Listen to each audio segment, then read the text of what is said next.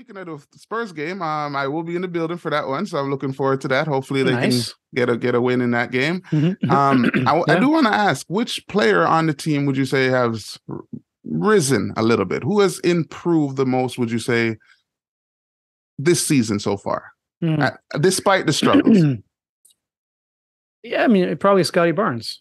Um, I mean, it's kind of a cop out, I suppose. You could No, say no. Precious Achua too, for Okay. different reasons. But Scotty, I think him um, learning how to be less passive on the court has been really important for him, and Yeah. he's still learning about that too. Like look no further than yesterday against the Grizzlies. Like he turns it on in the fourth quarter, Yes, he goes six to did. seven. He's the Yes, he reason did. why they win that game. But then others are like, well, Screaming, hitting where his was that the chest. rest of the where? Ye- Yeah, where was this the rest of the game? Right? That's what you're thinking.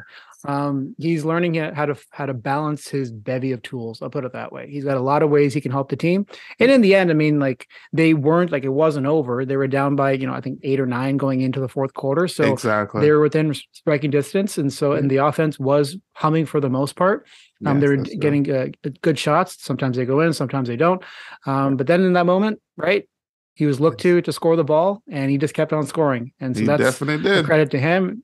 Yeah. And then Precious, I guess you could say him too, because like early in the season, what was his role? It wasn't really solidified. He wasn't That's getting true. consistent minutes. Coming Then off he the got hurt. bench. Missed Yep. a, yeah, he's missing a lot of time, and Yeah. then he comes back and he's found a groove again. The 3-point shot has been again a little bit hit and miss for him, but Right. I just like how he's integrated himself into the team, and he fills a lot of roles and the intangibles that Yes, a lot of yes. teams need.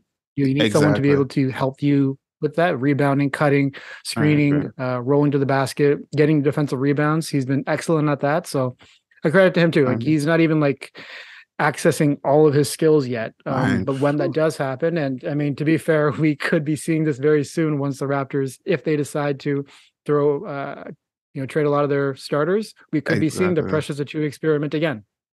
You're right Don't know, about that. but we'll see. You're right about that. We have some exciting days ahead.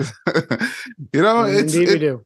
For me, who I would say who surprised me the most this year. I would kind of say I'm a bit.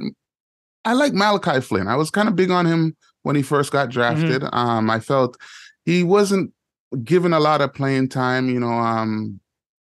I used to see a lot of people say Nick Nurse has him in the doghouse and whatnot, but I just felt he didn't get the freedom to make mistakes. But now he's kind of Yeah. given that opportunity to say, okay, go out, play your game. And him and Fred at times when the two small guards are on the floor, I find that they really mesh good together. They give a lot of defensive Mm-hmm. problems.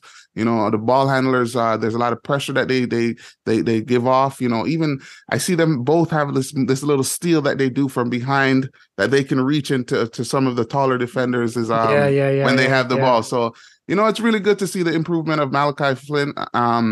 Chris Boucher, I think the year always goes like that for Chris Boucher. He kind of starts off a little rough with the 3-point percentage, then he picks it up, and we want to continue to see it for sure, for sure. So,